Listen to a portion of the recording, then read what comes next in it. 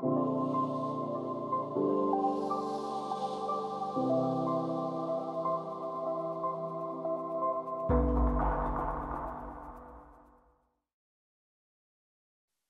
back. Our next speaker is Chance Hudson, and he'll be talking about how to build an identity ecosystem on Unirep. And Unirep itself is an anonymous reputation system. So, Chance. Thank you.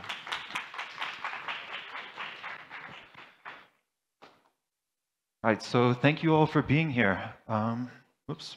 I'm excited to talk to you guys today about a protocol I work on called Unirep. So before we get into it, this is a quick roadmap of how this presentation is going to go. First, I'm going to give a semi-technical overview of what Unirep, the protocol, is. Then I'll talk a little bit about improving the user experience of ZK and blockchain applications in general. And then I'll talk a little bit about how we can scale ZK on the blockchain and sort of where we're at with the capacity right now. Right, so let's dive into it. Unirep is short for Universal Reputation, and you can think of it as two different things. First, it's an identity system that gives you anonymity, and it does this by creating public keys that change over time. The second component is this attestation system. Within the system, we have attesters, which you can also think of as applications or just smart contracts, and these attesters give reputation to users. And you can think of an attester to reputation like ERC20 contracts to tokens. They create the system, define how the reputation is distributed and spent and destroyed and everything like that. And so we define reputation as two different integers, positive and negative reputation. And we do this so we can represent negative reputation, like net negative reputation, in ZK proofs and in smart contracts without having to deal with signed integers or wrapping around unsigned integers or anything like that. So that's one component of the user state. The other is this graffiti value, which the attester can use for anything they want to within the application. And this is just 32 bytes. And yeah, the attester can use it as they like. And so one example use case of this is an attester can allow users to register a username. And so the user requests a username, and then the attester attests giving the hash of the username as graffiti to the user. Now, when the user takes an action or makes a proof, they can prove the pre-image of the graffiti and move from anonymity to pseudonymity. So that's one example use case that's relatively simple. A more complex example would be storing the state root of a Merkle tree inside of this graffiti. And then the attester can extend the ZK proof system to prove things about the contents of that tree that's in the graffiti. So for example, they could use an incremental Merkle tree to give achievements to the user or to track actions the user has taken, anything like that. So very extensible system. So the two main properties of Unirep are anonymity and non-confidentiality. That means we can see everything that's happening inside of the system, how much reputation is being transferred and whatnot, but we don't know who's doing what. So let's talk a little bit about the Unirep identity system. We build on top of a system called Semaphore, which is also developed by the privacy and scalability team. And with Semaphore, we have this public-private key system. That's the most simple explanation. It has two secrets, a trapdoor and a nullifier, and we define a public key as the hash of those two secrets. We also call this an identity commitment in Semaphore talk. And we use the Poseidon hash function to calculate these values, which makes it a ZK-friendly protocol. And that means that you can extend it to do arbitrary things. So in this example, we have just a public-private key system, which isn't particularly useful. But using a ZK proof, you could extend it to do signatures, for example, by writing a proof that proves the secret values, as well as the hash of some data that you want to sign. Yes, you can extend ZK proofs in arbitrary ways like this. Another way you can extend it is by building something like Unirep. So we have these public keys that change over time, and we call these epoch keys because they're valid for the length of one epoch. And this is some amount of time that is set by the attester in question. And so the epoch key is the hash of the nullifier, attester ID, epoch, and nonce. And so as you can see, because the epoch is part of the hash, it changes every epoch. We also have this nonce value, which is a value between like 0 and 2 by default. And it allows us to give the user multiple epoch keys for a single epoch. So if a user wants to commit an action and then wants to commit another action but doesn't want to link their identity between the two keys, they can use different epoch keys and still be able to prove the same amount of reputation and whatnot. And just like Semaphore, this system is ZK-friendly and therefore extensible. So if you wanted to make a signature system using these epoch keys, you would use the exact same approach, where you prove control of the nullifier and the public signals, and then you pass in whatever you want to hash, and it all gets output. Yeah, so now I want to talk a little bit about data structures that we use in Unirep. So we have like this identity system, but how do we assign reputation and graffiti to users in the system and then like continue to prove it? So we really have two structures. We have this state tree first, which controls or measures whether or not a user is a member of the current epoch. And as you can see, it's an incremental Merkle tree that we store completely on chain. And the leaves themselves are the hash of this private identity nullifier, the attester in the epoch, and then the reputation the user has at the start of the epoch. So this tree has leaves that a user inserts into when they join the current epoch. So for example, when a user signs up, we insert a leaf, or the user makes a ZK proof and then creates a leaf with 0 positive and negative reputation because they're just joining the system, so they start with 0. The other structure we have is what we call an epoch tree. So the state tree tracks the starting balance for the epoch, and the epoch tree tracks the amount of reputation that was received during the epoch. And as you can see, it's a sparse Merkle tree, and we store only the root of this tree on-chain. And we use ZK proofs off-chain to insert and update leaves in this tree, and then we just post the new root along with the ZK proof to the chain. And you can see that the leaf values in this tree are the hash of the total reputation owned by this epoch key. And so we determine the index of the user's leaf in the tree using the epoch key. So in the previous slide, you saw that the epoch key is just some hash of some arbitrary data, and we're able to we're able to determine a leaf in the tree by taking the modulus of that hash across the number of leaves in the tree. So if we use this exact tree, we would take the hash modulus 2 to the third, because it's only 3 levels deep. But of course, if we did that, we would have lots of collisions. So when we operate this tree in production, we use a depth of 128. So we take the hash modulus 2 to the 128th, and now everyone gets a unique epoch key, and we have 128 bits of collision resistance. So the whole idea behind Unirep is users have these identities that are valid for an epoch, and then at the end of that epoch, they pack up their reputation, and they move to a new identity in the next epoch by inserting a leaf into the new state tree. I didn't say this before, but we have a copy of these trees every epoch that we use. Right, so let's change gears a little bit and talk about the user experience for zero-knowledge applications. So we have these proofs with Unirep, and we want the user to be able to make these proofs inside of like their browser, for example, on a computer. So here we have a graph of the proving time for proofs of various sizes on a few different devices. And yeah, you can read it pretty well. So you can see that there's a sweet spot below 30,000 constraints where any proof you make is going to take less than 5 seconds on most modern devices. That purple line at the top is an iPhone from like 2016. So like older mobile devices can still do that in less than 10 seconds, which is pretty acceptable performance. So where's Unirep? Where are our proofs on this graph? The first proof we have is a sign-up proof. It's very small. It's 700 constraints. And all it does is output a hash value. So less than 1 second. A little bit bigger, we have an epoch key proof. This proves control of an epoch key and also proves a leaf in the state tree. So it's a little bit bigger. 3,000 constraints, still less than 1 second on most devices. And then way over here, we have this user state transition proof. And in this proof, we add up the value in the state tree leaf, as well as the values in all of the epoch tree leaves, and output a new state tree leaf with the sum of the reputation the user owns. So we have to do multiple Merkle inclusion proofs over trees that are quite large, but we still end up with about 29,000 constraints, so less than 5 seconds on modern devices. And we can also execute this proof in the background so the user doesn't have to know about it and doesn't have to wait. Right, so I think a good goal for ZK applications and for blockchain in general is users not being aware that they're using the blockchain while they're using the blockchain. So a lot of you probably use websites or applications like Spotify or Twitter or Reddit or Stack Overflow. Just raise your hand if you know what kind of database those applications are using. Right, no one raised their hand. Okay, one person raised their hand. We have at least one nerd in the crowd. But for the most part, users don't really care about the data structures that are backing the applications they're using.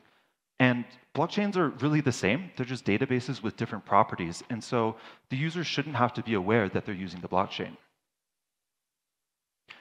So this is the architecture of a traditional dApp. And as an engineer, I really like this architecture because it's simple and it's sort of unprecedented before blockchain. But for the reasons that I like it, I think that users kind of hate it because they have to learn about the blockchain, and then they have to learn about wallets like MetaMask and transactions and gas prices and Gwei and Ether, and they have to get Ether. And it's a whole thing, and it's a lot for them to learn just to use a single dApp. So luckily, if we use ZK identities instead of wallets, we can build this more traditional three-tier architecture where we introduce a relay that bundles the transaction and sends it. So the flow would be the web app generates a ZK proof, gives it to the relay creates a transaction, and then posts it to the blockchain. And the economics of why the relay would do this are there are a lot of different schemes you could build, like subscription models or just like free trial models, all sorts of different things you could do. And so one note about like this architecture, the relay is not a trusted entity. The relay can censor transactions that can go offline. It doesn't matter, the web app or the user can always send their ZK proof with a different relay or broadcast it to the blockchain themselves. The relay also can't compromise the ZK proof itself because if they change anything about it, the proof itself will be invalid. And the proof determines what the user wants to do on chain. So I think a good goal for this would be, from a user experience perspective, a user clicks a button, and then in less than 5 seconds, we show a loading animation, and we generate a ZK proof, give it to the relayer. The relayer then packages it into a transaction and gives it to an L2 node, who then returns an instant finality guarantee. And at that point, we can stop the loading animation on the front end and say, OK, your action is complete. And even if we get a weak economic guarantee from this L2 node, we can still do this on the front end and then have an alternate code path where if the sequencer doesn't include the transaction, we show a notification saying, oh, this action failed, or do you want to try again or not? And hopefully that code path is relatively cold and sequencers include transactions as they say they're going to. Right, so how can we build an ecosystem using like ZK proofs in this sort of abstracted architecture? One approach, I think, is sort of detailed in this diagram. You can see there are 3 different attester applications and a user's browser. And each attester application is managing a unique identity for the user inside of the browser local storage. And the advantage to this is we can treat these identities more like Web2 authentication tokens and less like Bitcoin or Ethereum private keys. So instead of prompting the user for permission to do a signature or make a transaction, we just, in the background, make these ZK proofs and give them to the relayers. And at the same time, when we use different identities for each of these websites, if one of the identities is compromised because the website injects some malicious JavaScript or does something like this, the damage is contained to that single attester. But at the same time, we want attesters to be interoperable. So if, for example, this review attester wanted to get a proof from the cyber resistance attester, how could we do that? And the answer is basically OAuth for ZK. So in this example flow, I'm trying to sign up for this review attester, and the review attester wants a proof that I am a human being in the form of a reputation proof from this cyber resistance attester. And so in this flow, I create the sign-up proof from the review attester, and then I get redirected to the cyber resistance attester, and I get prompted to make a proof from this identity. And in this case, we shouldn't operate silently. We should definitely request that the user make this proof because we're going to hand it to a different third party. And so if the user says yes, then we prove that we have like the reputation, and we sign the hash of the sign-up proof to prove that we're the same person. And then we get redirected back to the original application, and we can continue sign-up. So using this flow, we can get ZK proofs from different applications into different sort of origins. OK, so this is part 3 of the presentation. How can we scale ZK? So first, I want to talk about like where we're at right now and the limitations of our current infrastructure. So when we talk about scaling ZK, there's 2 limitations. One is the call data itself, and 2 is actually executing the verification on-chain. So let's talk about call data first. So for Groth16, we have about 130 bytes per proof, and for Plonk, we have about ½ a kilobyte per proof. So assume that we're talking about EIP, like a post-EIP for world, and we have 2 megabytes per block that we can use for blob data. So at that point, we're able to do 1,300 Groth16 proofs per second and 330 Plonk proofs per second. That's not terrible. So let's open door number 2 and look at the verification costs. So Groth16 and Plonk both cost about 250,000 gas to verify. This isn't totally true. Groth16 is a little bit cheaper, and they both scale up with the number of public signals in the proof. But for this example, we're just going to say they both cost 250,000. So the Ethereum mainnet is doing 2.5 million gas per second right now. They're doing 30 million gas every 12 seconds, which comes down to this. So we get to verify 10 proofs per second on Ethereum mainnet. So on Arbitrum and L2, for example, they're doing 7 million gas per second. So that number is bumped to 24 proofs per second. So we see an obvious bottleneck here. It's the verification cost on chain. And these numbers are also extreme upper bounds. This assumes that we're filling entire blob blocks with 2 megabytes of ZK proofs, and we're filling entire blocks with verification of ZK proofs, and not even factoring call data. Right, so how can we scale Unirep, and how can we scale ZK proofs in general, given those bottlenecks? So this is a proof from the Unirep system where we're generating a user state transition. And as you can see, there's, I think, 7 public signals. And for every user that wants to join a new epoch, we make one of these and put it on the blockchain and verify it. So how can we make this a little bit more efficient? We can do recursive proofs. So we have the user make a proof, and then it gets sent to an aggregator. And then the aggregator proves that 4 proofs are valid and outputs 1 proof. And so we're able to reduce it by, in this case, a factor of 4. There are other things that we can do, like to reduce the public signals as well, like queue the ZK proofs on chain, and then form a hash chain of the public signals and the proof stuff to reduce it so that we don't have to output all of these public signals at once, which will also reduce the verification cost. And so recursive proving is really important because it changes the approach from scaling the throughput of decentralized network to instead scaling off-chain computational power, which we're much more able to do. Like Intel and AMD do this every year. We can also build ASICs to make proofs very quickly. And then we're able to see the sort of improvements that we want to see. Like if we're able to bundle 10 proofs at a time, we get a 10x improvement, 100x, et cetera. And this does introduce a little bit of complexity because we have to deal with a proof aggregator, and now the user potentially has to like wait on that or potentially optimistically evaluate the aggregator. But this is a decent approach to scaling. All right, so now that's most of the presentation. I'm just going to talk about like some attester ideas that I think are kind of cool that we can build with Unirep, or yeah, the Unirep protocol. So the first is just like ZK DAOs. We can keep the balance hidden, or the balance controlled by a user hidden within the DAO. We could also do things like vote for proposals anonymously. A lot of interesting ideas, or a lot of interesting things that can be done with this. The next is anti-Sybil reputation. I used this as an example in one of the previous slides, but what you could do is basically take like proofs that you have a Web2 identity and give reputation for that, or potentially use like Bright ID or proof that you have like POAPs, for example, and just get reputation and then use that to sign up for other attesters. The third is like really simple and generic, but just a recommendation system as a web app. Everyone has things that they use or that they would want to recommend to other people. Having like reputation for good recommendations seems like a good use of the system. And then the final one is one that I thought of when I was given the Devcon POAP. I really hate claiming POAPs on chain because I'm just giving people a history of like the places I've been in the real world, which I think is kind of weird. So we can use Unirep to like claim POAPs anonymously, and then we could make a proof that you have like a POAP in a set. Like for example, I could prove that I have 2 POAPs from the set of all Devcon POAPs, something like that. And then just some nice to have things for sort of the ecosystem, like infrastructure-wise. The first is like a ZK directory. This just a directory of the hashes of proofs and human-readable descriptions of what the proofs do. And this would be really important if we're going to OAuth between different applications and request ZK proofs, because they're potentially requesting just random proofs that are specific to their application. And so applications should have a place where they can request information about a proof and then return it to the user. The next thing is Plonk. We already have this, but I just want to talk about it a little bit more. The most important part of Plonk, to me at least, is we don't have this phase 2 trusted setup that is circuit specific. So with Unirep, we want people to extend the proofs that we've written and write their own to build their own functionality. And with Groth16, that's very difficult to do because they have to run a trusted setup ceremony for the circuits that they build. And this is a huge amount of coordination and effort you can't really expect most developers to reasonably do. So with Plonk, we cut all that out. We get to just use some phase 1 trusted setup made by some trusted entity or some trusted entities, and then you have secure proofs.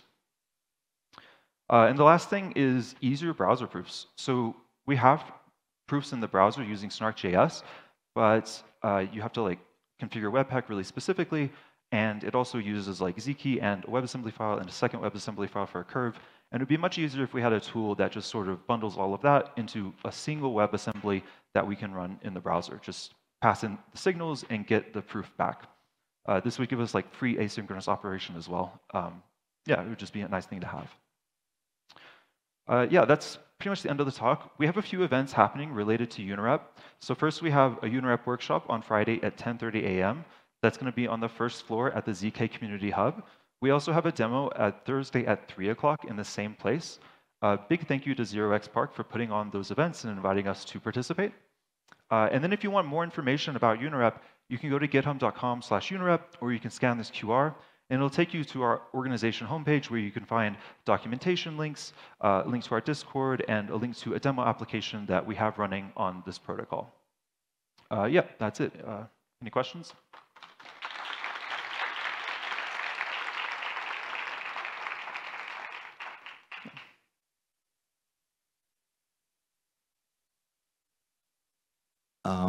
First of all, cool presentation. Thank you for the information. I was wondering from a product standpoint, or maybe from the user perspective, how do you explain the need to sequentially create new identities in order to remain anonymous? Mm-hmm. And also if there's a way to abstract that, maybe save it in the session, in the browser, you know, abstract the user away from such an involved mechanism of creating like a pseudo-anonymous name every epoch. Sure. Yeah, so well, the reason we do this is because they need to have, they need to be able to prove a leaf in the epoch tree to claim reputation. But I would say it's not as involved as it might seem. We can do this silently in the background in the browser. So like the user enters the web page, and then the web page checks if they need to generate a new identity. And if they do, they generate a ZK proof in the background and submit it to a relayer, and it's done. Yeah, there's not a way to make that less manual without changing the architecture of the system like pretty substantially, though.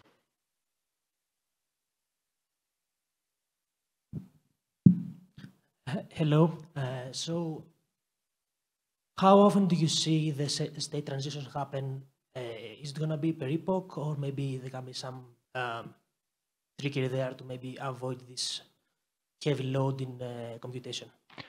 Yeah, so the state transition happens anytime you want to move to a new epoch. So if you are participating consistently, then yeah, it's every epoch. We can adjust, or testers can set the epoch length themselves though. So this could be like pretty short, maybe 1 hour, or it could be like a week, or it could be a month, anything like that.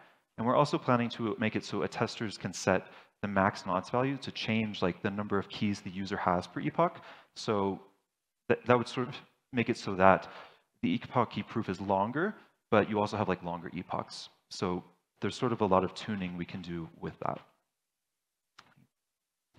Any thoughts about using DIDs and VCs standards in this implementation? Any thoughts about using what? Decentralized identifiers and verifiable credentials from the W3C? No, no, I'll have to look into that. I'm not aware of actually that, but thank you for that. Okay. Quick question. You talked about Grot16 verification after EIP 4844. I would be curious to understand if you have like more detailed thoughts.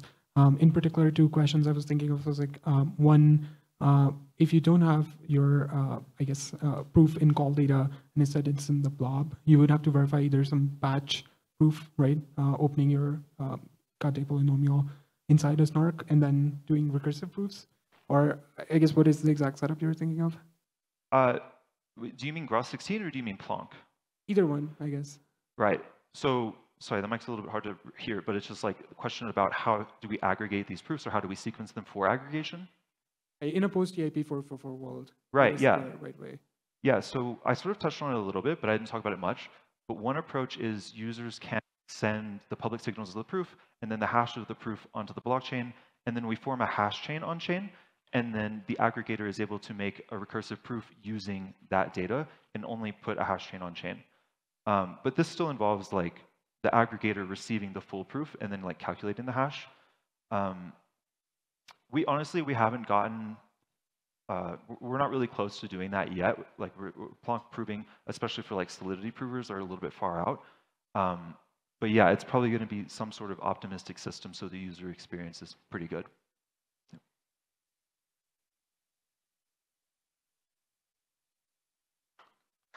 Cool. Thank you all.